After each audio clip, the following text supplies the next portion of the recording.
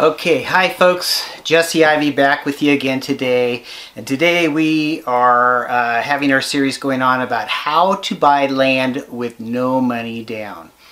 So the first thing you need to do, this is episode 2 actually, I did another one, so you'll have to go back on our channel and find the other one I did it probably a year ago or so, but this is episode 2 on how to buy land with no money down. So getting into it, another scenario that you could try would be this. First of all, you got to find a motivated seller. So let's pretend you're a person who has no money, or you have enough to make, you know, a sizable payment every month maybe, but you just don't have a big chunk to put down. You don't have $1,000 you don't have $5,000 you don't have $10,000 to put down on a piece of land. So the first thing you want to do is you want to find a motivated seller. And a motivated seller, that just means somebody that's wanting to unload their land, maybe just want, you know, to unload it so they don't have to pay the taxes anymore, or they just want to get rid of it and they've been you know, trying to get rid of it for a while. So that's the first thing you need to do. And how do you do that? You can do that by putting an ad like on Craigslist and say, you know, hi, I'm Jesse. You know, I wanna buy a piece of land. Looking for a piece of land. Looking for a motivated seller. Can make monthly payment on a piece of land, something like that. You don't have to say I'm Jesse, but you know what I'm trying to say. And you just could put that like on Craigslist. The other thing you could do, you could go on to LandWatch, Lands of America, Realtor.com, and look around for somebody who you've noticed that, you know, you've been looking for land. We'll just say you're looking for land in Oregon, okay? So you've been looking for land in Oregon for a while. You've noticed some of these properties have been on for sale for quite some time, these land pieces, and you have noticed that for a while. And that's what you do. You kind of are stalking prey, so to speak. So the next thing you do, once you find somebody or maybe a few people, so you find somebody that you've noticed that their property's been for sale for a while, and you end up sending them an email and you say, hey, Mr. Seller, I've noticed that your land has been for sale for a while. I have the means to make a monthly payment, but I don't have a lot down. In fact, I don't have anything. Or you get them to talk to you on the phone or whatever. So there's multiple ways you can make this attractive for somebody. So let's say you run across this guy, he inherited some land, he's been trying to sell it, it's not selling. One thing you can do is you could offer him, you know, so let's say he's trying to sell, he has 5 acres, let's say, and his land's for sale for, let's just say he's trying to sell it for $20,000, okay? Now you don't have a lot of money, okay? You don't have the $1,000, you don't have the $5,000 to put down on the property, okay? So you're going to have to go about this a different way. You're going to have to say, hey, Mr. Seller, you know, I've noticed that you've had your property for sale for a while, and I was wondering if perhaps you would be interested in doing some owner financing. Like, you know, would you be able to, you know, offer to, you know, be able to offer me financing so I'm able to buy the land from you? And some sellers are going to say, no, I only want cash. But you're going to run across some sellers that might say, like this guy, I inherited this land, you know, I don't really want it. Well, what do you have in mind?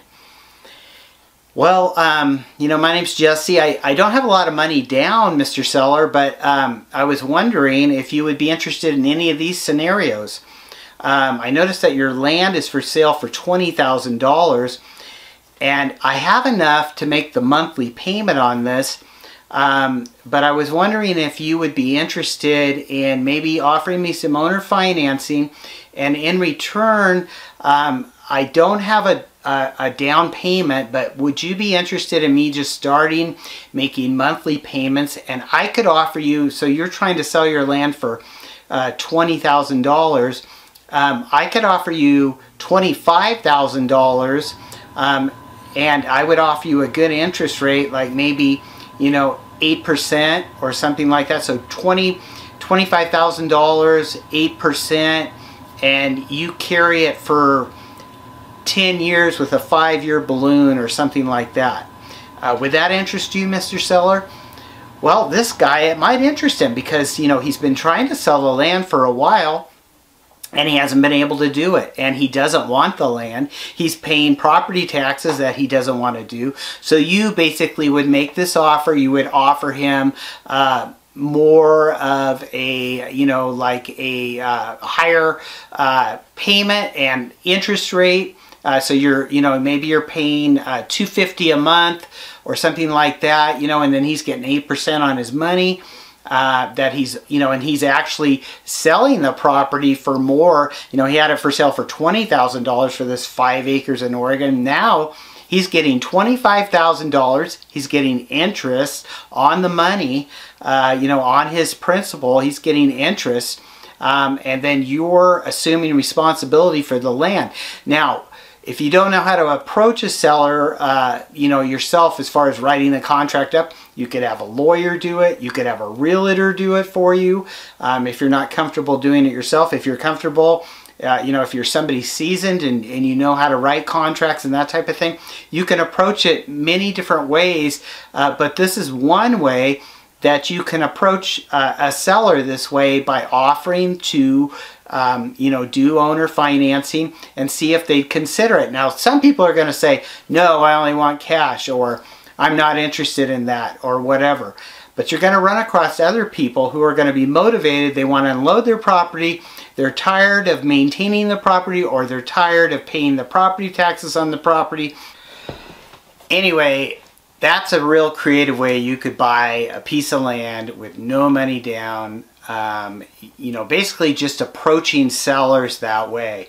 And like I said before, you can find a lot of these sellers on Craigslist, Facebook Marketplace, Realtor.com, Lands in America, LandWatch, and you just basically contact them. You know, they have phone numbers or they have an email address, and you just don't be afraid. Just contact them. What's the, you know, what's the harm? And somebody who's motivated, they'll be glad you called. You know, sure, you're going to get a few people who reject you or say, hey, yeah, no, I'm not doing that, or whatever. But if you send an email, they may respond to you, because you'll be surprised. Some people really need the money, especially in this economy with the high inflation.